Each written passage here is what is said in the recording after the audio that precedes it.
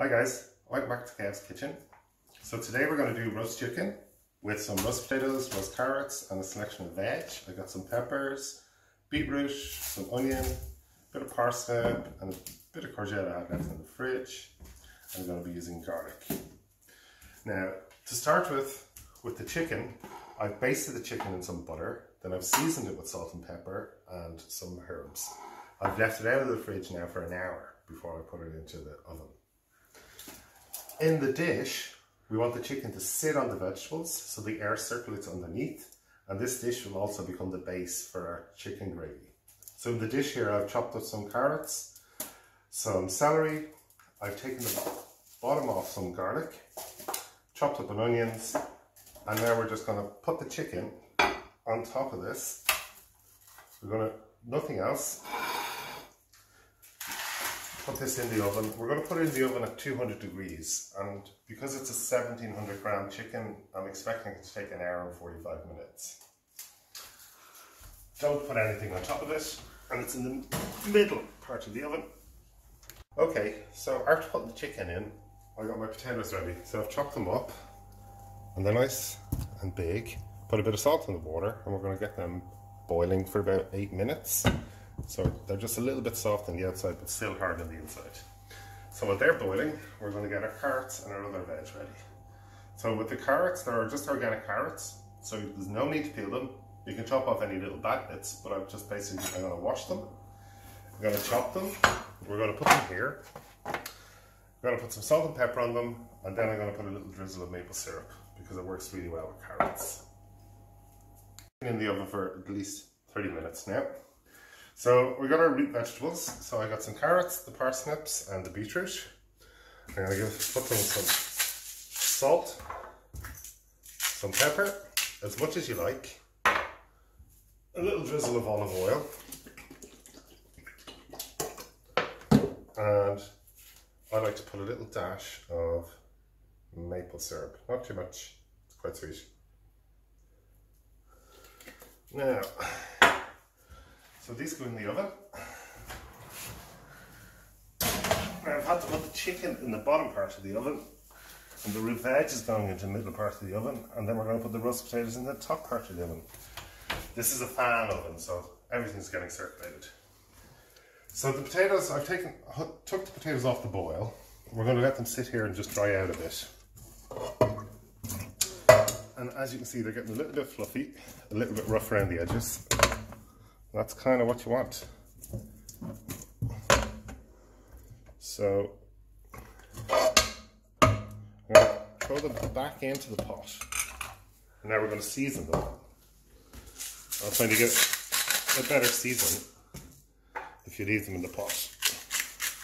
Just gets a spread, even distribution. And some olive oil.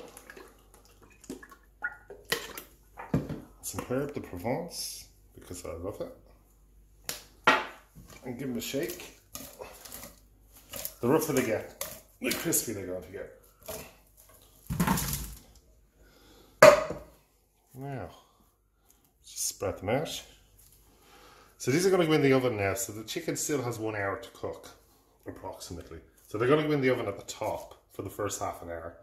And then we're going to rotate everything in the oven. We're going to bring the chicken up to the top and we put the potatoes down at the bottom for the last 15 minutes. Okay.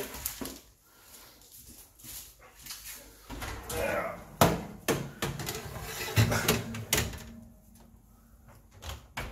Okay. So the veg has been in the oven now for at least half an hour. So the potatoes have roasted pretty good and the veg is roasted good. So what I'm going to do now is I'm going to take the potatoes out. They've all roasted in seals, so they're not going to be getting sweaty. I'm going to mix all the rest of the veg in on top of them. You want to cook them off for the first half hour separately so they don't all get mushy. And then adding to that, we're going to put some red pepper and some garlic. Okay, and a little bit of salt and pepper again.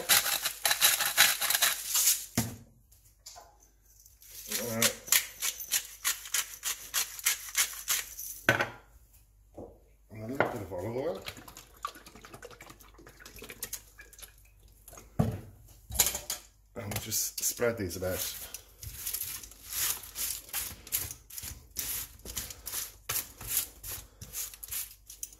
Yeah. I don't like to put the peppers or the garlic in at the start because they only need half an hour to cook. And we'll put these back in at the bottom of the oven. And then we're going to take the chicken out. That's what the chicken's looking like now. So this is a 1700 gram chicken, 1.7 kilos. So we're going to cook it for an hour and 45 minutes. Now we're just going to baste it again. Yum, yum, yum, yum, yum. And this goes back in the oven. And in half an hour, we're going to take the chicken out, let it rest for about 15 minutes before we cut it. And we'll have the veg all ready. And the gravy we'll make while the chicken is resting. Okay, so took the chicken out of the oven. Now we're going to check to make sure it's done. Professionals say if you cut in at the leg and the juices run clear, and there you go. Just check. And you just notice all the juices there. They're all clear. So that's the chicken out of the oven. The next thing we're going to do is we're going to start making the gravy. So all the juices that are still in this pan, I'm going to lift it. Drop everything in here. So that's all the vegetables. So it's the celery and the carrot and the onions. I'm just going to take the onion skins out. They do just fall off. Now,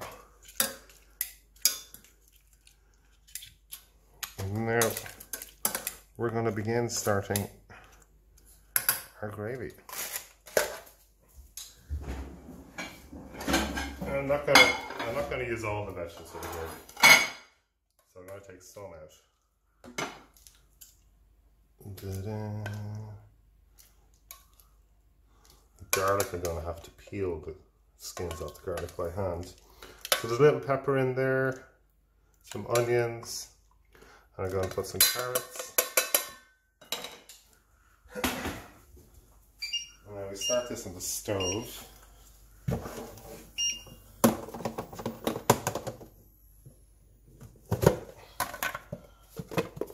going to put a little bit of flour in.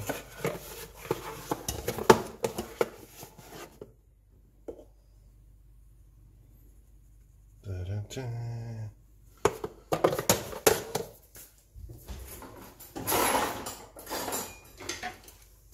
Just give this a stir in. So this is basically my vegetable chicken gravy. Leave that back going. We're going to leave this for a few minutes. I like to actually add some red wine. And because it's so thick and we want lots of gravy, I'm probably going to add a little bit of chicken stock. Okay, so the gravy's been cooking for a few minutes. We added the flour. I did add some extra chicken stock and a dash of red wine. But to give the gravy a bit of extra body, we're going to get the few bits of roasted veg and we're going to blitz it.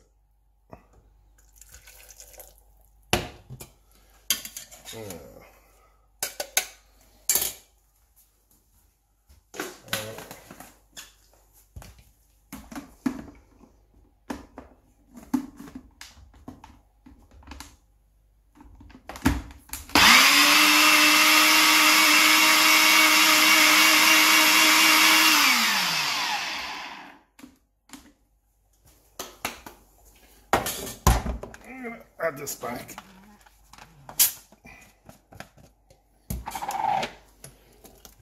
Into our gravy. Give it a stir.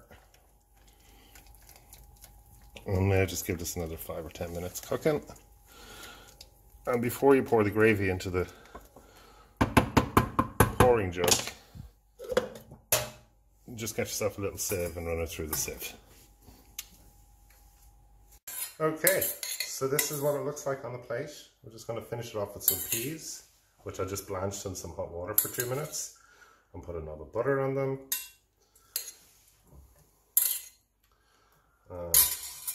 This is our gravy. And now this gets delivered to our next door neighbours. Thanks very much. Be sure to check out the description, because if there's anything I didn't say in the video, I will write it in the description. Take care. Bye.